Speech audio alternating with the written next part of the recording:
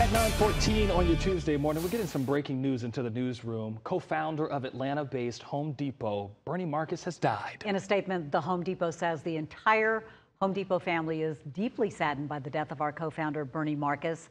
We owe an immeasurable debt of gratitude to Bernie.